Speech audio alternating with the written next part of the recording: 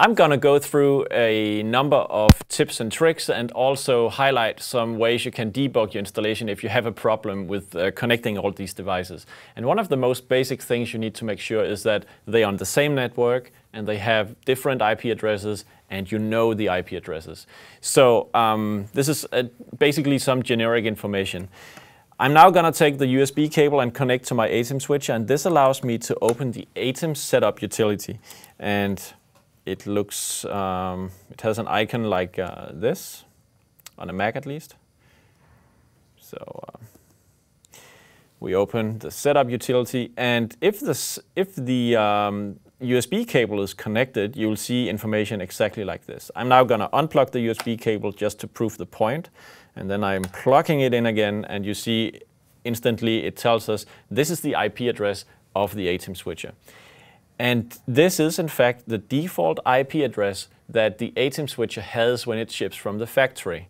So we didn't change that, and we are sort of assuming that you have that same IP address for your ATEM switcher. So when you receive your SKAARHOJ device, it will usually be configured to communicate with an ATEM switcher configured as it is from the factory. Unless, of course, we have made any agreement otherwise. So we have a confirmation the ATEM switcher is working. And we still don't know if the ATEM switcher will actually respond to any connection, because this was with a USB cable. So therefore I'm gonna open the terminal. Thank you, Quicksilver. All right, so what is this geeky stuff? Well, the terminal is a command line interface to your Mac. So what I'm gonna do now is write ping, and then the IP address .240.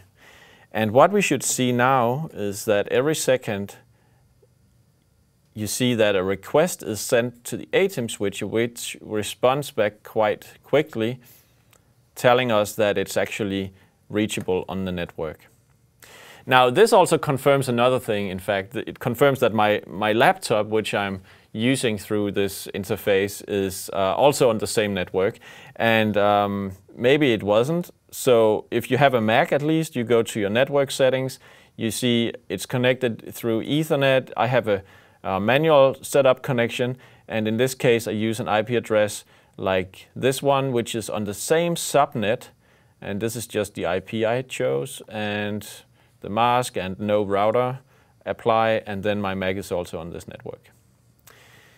So those things can be good to just make sure. And then, of course, finally, as you may have seen in some of the other videos, for the Arduino itself, it's important that you enter the correct MAC address right there. And you need to enter an IP address of the Arduino itself. And then the Arduino also needs to know what is the IP address of the ATEM switcher.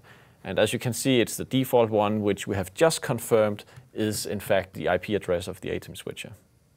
You can also use terminal to actually check that the Arduino is responding. So in the same way as we did before, ping 10 and what was it, 99? I'm just gonna check. So 99, yes, 99. So my Arduino right here should now respond to this message. And it doesn't, which is interesting, of course, because it doesn't have power. So there are two ways you can power your Arduino. You can do it with a regular power supply, which is what you normally use when you operate your SKAARHOJ products, or you can plug in a USB cable.